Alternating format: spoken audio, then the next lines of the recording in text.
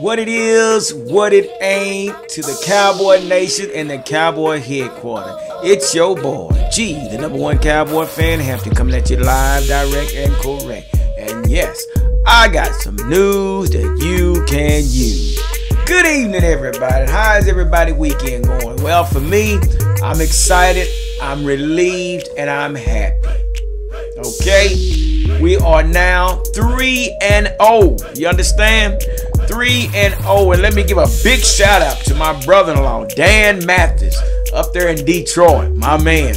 He brought to my attention that it's been 11 years since the Cowboys has started as a 3-0 team. How about that? So thank you to my brother-in-law, Dan, man. Thank you for giving me that little inside scoop, because we definitely, now we know. How about that? So anyway, before we get started, I want to say thank you to everybody for tuning in, for liking this channel, for sharing the videos, commenting on the videos, and just following me as we come together in the huddle. Well, we come in the huddle and we draw up plays and we talk about plays, we discuss plays, and we get ready for the next game. Is it possible that we can go 4-0? Is it possible? Woo-wee. Wouldn't that be nice to go 4-0? Cause tell them Saints, here we come, baby. We coming for you, Saints. But anyway, thank y'all once again, man, for you guys just hanging in there. Got right here behind you. It's the highlights of the Giants and Cowboys game. And like I always tell y'all, don't get caught up watching that game. Just kind of look over there like this and come on back. Just look over like that and come on back. Don't stay over there, okay? I turn it off. But anyway, and that's my pops over my shoulder sitting right there. He looking at me. That's my pop. Long live the Parkers, man. You know what I'm saying? So anyway, so yeah, so man, what do y'all think, man? Well, let me say first of all, man, my concerns before the game even started, for whatever reason, man, I had this funny feeling. Did y'all have a funny feeling? Or did y'all just know we just go in there and blow them out? Well, me, being a realist, I had said to myself, I said, man, you know what? And I said, what? No, just kidding. I'm just kidding. What if my wife heard that? She didn't hear that. Anyway, so yeah. So I'm thinking about this, and I'm like, man, this could be a trap game. This could really be a trap game. While we going in there hoorahing out, it's just Miami Dolphins. But you said that they was a professional team, so we need to prepare like a professional team. So I just kept saying, I said, man, you know what? We better be careful. It's a possibility, man. We go in this game and find ourselves in a trap. And I kept saying, I said, you know what? I wouldn't be surprised they do is onside kicks. What did they do? Onside kick. I said I wouldn't be surprised if they do a fake punt. I wouldn't be surprised if they did a flea flicker. And guess what they did? Halfback. No, it was a flea flicker. They did. I knew for whatever reason, I felt that they was going to do a lot of trick plays. They're going to try to do whatever they can. What do they have to lose? They had nothing to lose. Man, they kind of remind me. Man, Miami remind me of my son's pee-wee football team. Hey, boy. No, that's not right. That's not right. It's my son's first year coaching, man, and and they got a first year team, and you know it's growing pains. But I try to go out there and help them when I can. But we scored our first touchdown. We scored our first touchdown, and these babies, man, they play hard. They give all they got. You know, just about the coaches having to coach these little kids up. But they're going to be okay, because we are implementing a new offense. We putting some Kellen Moore offensive plays. No, just kidding. But no, we are vamping up their offense and their defense. Basically setting it up to where that accommodates their strength. You understand? They're not a real big team, and they're playing a lot of big teams. I think teams are huge. But these boys are mostly 9-year-olds playing against a lot of 10-year-olds. I know, right? Oh, that's what I said. Oh, yeah, but they're gonna be all right. This their rookie year. But come next year when they all 10, they're gonna be a lot better. So anyway, so yeah, that was one of my concerns about the Cowboys. I said, man, I sure hope this is not one of those setup games, man, or trap games. And sure enough, man, they kept it close for that first quarter. They actually kept it close. And I was a little leery because basically what I wanted to see is for us to do the same thing the other two teams did to them. Go out there, and if you want to be a prominent team, you have to do like these prominent teams did to them in weeks 1 and 2. So we got a slow start, but overall we did pretty good. The score ended up being 31-6. Kept them out the end zone, baby.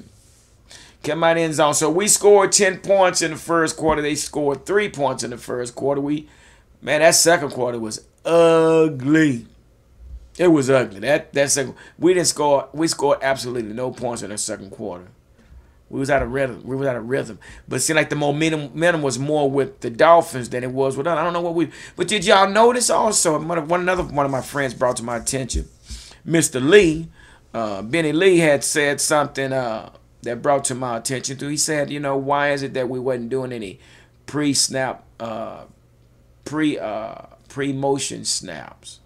Okay, for whatever reason we wasn't doing that. So I'm thinking, okay, are they trying to disguise their plays so the Saints couldn't figure their offense out or what? You know what I'm saying? So sometimes teams do that. So that's what I'm thinking. I told them the same thing. I said, man, you know what? Whatever it is, they better get it together because we don't have time to be trying to disguise our play. We need to do whatever we need to do to win this game. So second quarter was terrible. Third quarter, the Dolphins scored absolutely zero, absolutely nothing.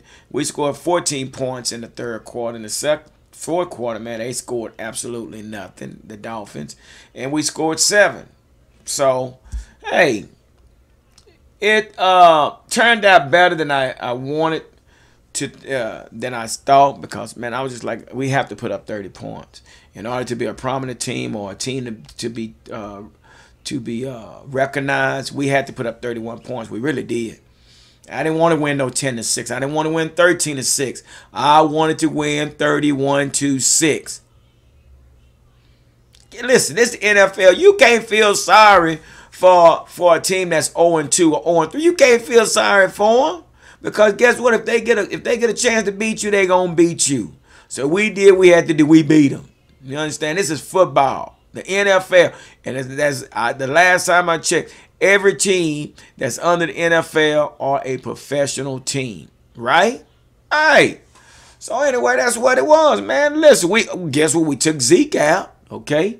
With that Tony Pollard, getting that Tony Pollard scored his first touchdown. How about that? So let's go over some stats real quick. Man, Dak was stinking up the place for a minute. Golly. Woo. Dak was missing targets. I don't know what was going on. But you know what? Once again, I really think that boils back down to playing to their level. Okay? And one thing, let me say this also. Did y'all see our division? We 3-0. Eagles 1-2. The Giants 0-2. Maybe going to be 0-3. And then the Giants are 0-2. Maybe 0-3. Say, man. Boy, we starting off on a good foot. But anyway, so yeah, let's talk about Dak Prescott. Dak Prescott was 19 of 32. For 246 yards, 2 TDs, 1 interception. He was sacked 1 time. And guess who he was sacked by? South Taco Charlton. That's who he was sacked by. We'll talk about Taco later. But yeah, so Dak had 246 yards with 2 TDs and 1 interception. Rushing yards, Zeke Elliott had 19 carries for 125 yards. No touchdowns. Wow, no touchdowns. Woo, I wonder what he looked like on fantasy. Tony Pollard had 13 carries for 103 yards. This is the first time the 2 running backs have had over 100-yard rushing in one game in a long time. I don't know the year and time, but anyway, yeah, we had 2 running backs over 100 yards. And I had Tony Pollard on my darn fantasy. Why did I drop? I don't know, because I suck at fantasy football. That's right. I said it. I suck at fantasy football. I'm losing like crazy. I'm 0-2. I'm just like Miami Dolphins. I don't know which is worse. Dak Prescott had 2 carries for 7 yards, and he had 1 TD. How about that? So we had a total yards of 235 yards rushing. Yeah, sure did. Receiving, Amari Cooper did that thing. Did y'all see Amari? What? Amari Cooper say, me and Dak go together like ketchup on a hamburger because it just tastes so good. That's what he said in his interview. He said, man, me and Dak go together like ketchup on a hamburger. Kind of remind me of one of them Burger King burgers. Y'all know anything about Burger King? Yeah. So, old Coop had 6 receptions for 88 yards with 2 TDs. His longest catch was for 37 yards. He was targeted 7 times. And the old man, Jason Witten had 3 receptions for 54 yards. Say, man, the old man got them youngsters stuck on that bench. Yeah, he do. He got them youngsters stuck on the bench. Witten back. Witten caught the ball one time, slapped that dude upside the head. He's like, get off of me. Just slapped him upside the hip and ran around. I thought that dude was mad. He had to be mad. Golly. Well, I picked up Devin Smith on my fantasy roster. Just thought it was going to be a wise choice because, you know, hey, we playing the Dolphins. Devin Smith had 2 receptions for 39 yards. Killing me. You're killing me, Smith. You're killing me. Tony Pollard had 3 receptions for 25 yards. Not bad. Where my drink at, y'all? Hold on. Let me drink my drink. I did that so y'all can see that back there. Y'all see that? Cowboys all around me, man. That's all it is. Cowboys everywhere. Also, a big shout out to my cousin, man. I know y'all did the little football game at the house, man, but man, I was in house of worship this morning, man. You know, so I just came on to the crib, man. After that, but I saw a video, y'all turning up over there, representing them Cowboys like we always do. I'm sure y'all smoked a cigar for me, so appreciate you. Yeah, so we had Tony Pollard, then we had Randall Cobb. Dang, man, Randall Cobb only had 2 catches for 23 yards. Don't know what's going on. Ezekiel Elliott had 2 for 14. Blake Jarwin had 1 for 3. He killed me. So yeah. Matter of fact, DeMarcus Lawrence had 1 fumble recovery, and Jalen Smith tops the chart of the stats of the defensive plays with 10 total tackles, 8 solos. How about that? Followed by Chidobe Owize. That's his name. I like that. Chidobe Owize. That's really cool. I like that. He had 8 tackles, 5 solos. So, and on and on. Oh, Leighton Vander Esch had 6 tackles, 6 total tackles, 2 solos. Robert Quinn was on that thing, man. Robert Quinn. Told y'all about Robert Quinn, man. The boy got some whip, man. You know what, man? He catches grass. Yeah, if y'all don't know what that is, catching grass is when you're coming from that defensive end spot. You're in that 3-point stand, and when that ball is snapped, you dip that shoulder, getting around that.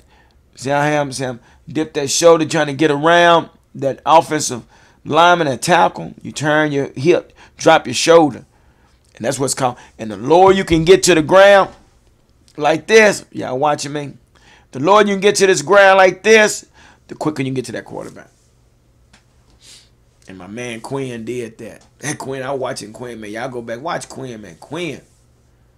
Quinn goes around, man. Quinn goes around that edge, man, catching grass, man, get to that quarterback. So he did some good things as well. So anyway, we're not even going to talk about the Dolphins yet. We'll go back to the Dolphins in a little bit, but let's keep it moving. But let's talk about who was inactive, man. Y'all were the ones that was inactive, man. We got some folks that was out, man. The inactives, the injury report. Well, we had Michael Gallup. You know, Michael Gallup was going to be out, I think, 2 to 4 weeks, I think, with his knee injury. Tavon Austin is another one. He's still under concussion protocol. Xavier Woods is dealing with an ankle issue. Tyrone Crawford is dealing with a hip issue. Antoine Woods is dealing with an ankle issue. Luke Gifford is dealing with a ankle issue, I think. And I don't know who Brandon Knight is. Who is Brandon Knight? Anybody know Brandon Knight. I have to look into who Brandon Knight is. But he was on the leave in the comment if y'all know who Brandon Knight is. Leave in the comments so I can get to know this guy. but I don't know him. So yeah, we had let's see who else. Did somebody else go down? But no, let me say this, man. I tell you what, the dude that stepped up, and I was really surprised at this guy, man. His name is Darian Thompson. Darian Thompson stepped in for Xavier Woods, man.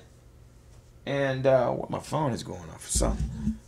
Sorry about that. But yeah, Darian Thompson, man, he stepped in, and he stepped in for Xavier Woods. So Darian Thompson is from the Giants. He's originally from Boise State. The Giants picked him up back in 2016. He played for the Giants for 2 years, I guess. I'm guessing was what he got 4 years experience of it. Then he was somewhere else. But anyway, he comes from Boise State.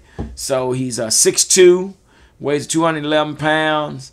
He's 26 years old and got 4 years experience. So, hey, man, you know, this dude stepped up. I was really impressed with Darian Thompson. He wore number 23, the safety. He made some key plays. He stopped that one touchdown, man. He stuck his head in there and made that tackle on that running back. So, yeah, man, I like this dude. I don't know how they're going to work this out, but they're going to have to figure something out. But, hey, I was really impressed with them, man, for what all they did. So, overall, man, at the end of the day, we did what we supposed to have done. Because we came out that third quarter, man. I mean, it was like yeah, I'm going to tell you what happened at halftime. Especially for that defense. Y'all already know who it was. Chris Richard. Ooh-wee. I would have loved to have been a fly on the wall in that line. Boy, I know that joke. Man, I tell you, boy, I know he chewed some folks up. Because when they came out that third quarter, y'all saw it. Say. Them boys in that front line, because we was having some problems. We was actually having some problem with our front four. And I understand 3 of our line was out, but, you know, next man up. Even Chris Richard talks about that. Next man up. You got to be ready when they call your number. But in that first half, man, we just wasn't bringing no pressure. It was like, you know, we had Kerry Hyder on the inside along with, I guess that was Malik Collins. Malik Collins on the inside. And then we had Quinn, and then we had DeMarcus on it. DeMarcus, I was kind of, what's going on with y'all that first half? But, hey, they came out in that third quarter. Chris Richard probably went over there and talked to the offense, too. Now, if you want to get somebody fired up, you go tell Chris Richard, hey, man, I need you to fire these dudes up. He know how to get them right. And that's exactly what they did. They came out in the third quarter, and they did that thing, man. But anyway, yeah, the old man, Jason Witten. So let's go to observation time. It's observation time. And what I mean by that is let's go back and let's just observe on some of the players which I've already talked about, Darian Thompson. Taco Charlton, once again. Y'all remember, man, what happened with Taco Charleston. He was on Twitter, man. My phone is ringing. Let me see if I can answer this, man. Watch this, y'all. Hello? Oh, shoot, I hung up. Hey! Not much, what's happening? Hey, can we run a formation with, like, in the pistol with, like, JoJo, and then either had Pierre and Rodney in the backfield, and then Trey on the wing? Can you run the formation like that? So you want to use the two in the backfield, and then you want to use one on his left side, or he'll switch to the right side, and then just one right behind him, and then put either Trey on the wing or a receiver, and put somebody just to kind of open the options. Open the options. Yeah. So you fake the dive, fake the read run, and then you can do the jet sweep. Yeah. Yeah, we're gonna look at that. Sounds good. But I just think I really was over here watching the Saints. Oh, watching the Saints. Well, I'm right in the middle of doing a Dallas Cowboy video, and I'm putting you on my video, and you talking about the Saints. I watched watch the Cowboys. I definitely watch them boys. Yeah. I want that defense. Yeah, but defense they wrong. That's what I want to run. yeah. So yeah, draw it up and we'll look at it. But I'm right. I got you right here on my video, my Cowboy video, and you talking about the Saints. Nah, my bad. Yeah, but yeah, we'll look at it tomorrow. Okay. All right, man. All right. Later. See what I'm talking about? Talking about the Saints. We ain't running no Saints offense, but then again, we might will. I just got through talking about it a while ago. And here he is, he called. But he got some good idea, but that's good for him, man, because I want him to learn how to do. I've been coaching Pee Wee football for over 20-something years, and I'm retired now. So I'm their advisor. I'm the advisor. So I like what he's talking about. It might work pretty good. So anyway, so back to what I was saying. Talk.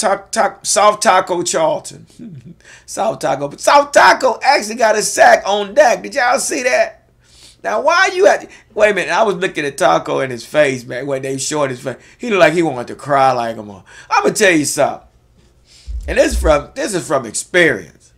When you play for the Cowboys, the Dallas Cowboys, ain't no other team out there like it. You can look around. I couldn't even tell you what team is close to as far as the exposure, the modern facility and all, and just the wealth that the Dallas Cowboys. I tell you what, when my son left Dallas, he went to go visit Cincinnati. He says, I ain't gonna say, but Cincinnati ain't the Dallas Cowboys. Cincinnati, and he made it known, man, Pops, Cincinnati ain't nothing like the Cowboys. Once you're a Cowboy, you want to stay a Cowboy, because everybody else, man, it's like the Cowboys, playing for the Cowboys, like being in a 5-star hotel, and everything else is, I ain't gonna call no names. I've been in those motels. They're no longer hotels, they're motels. Yeah. That's where I'm telling you, man. Man, one day we left the parents. We left the parents section. No, we was trying to get to the parents section. And we had these paths to go through the stadium and everything. And we was running late, so it was a group of us. So Dallas has this, man, I don't know what it was. They took us like underground, man. This is like this big old socialized room with some big wigs. They all black suit, white, black suit, black tie. It was a black tie event. And they all, but we had our Cowboy stuff on with my hat turned backwards. We trying to get to the game. So we walked. So I guess it was an usher. He took us through this place to get us there a little quicker. I'm like, well, man, where this place come from? Say, there's money in Dallas with the Dallas Cowboys. I'm telling you. So we goes through there, man, and we looking around. Who is all these folks, man? They drinking champagne and they ain't even watching the game. It might be sponsors and, corporations down there. They in there drinking and socializing. I'm like, man, y'all ain't got no TV there. But it was a big old room or something. But anyway, so, yeah. But like I said, when you play for the Dallas Cowboys, man, it's like going from a 5-star hotel to maybe a 2 or 3. 3 at the best. Real talk. So anyway, what was I saying about the Dallas Cowboys? But yeah, so yeah, Taco looked like he wanted to cry. Like, man, I can't believe they got rid of me. Well, Taco, guess what you did? You sit up there on Twitter talking all that trash, talking about what they, if they don't play me, they can release me. Okay, we're gonna give you your wish. Yeah. Now what? There wasn't no trade, playboy. They cut you.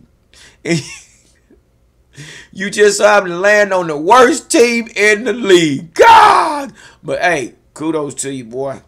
You got you a sack. I got to give you that. But anyway, so yeah, Taco Charlton, man, got him a sack on Dak, boy. He can chalk that up as a win for him.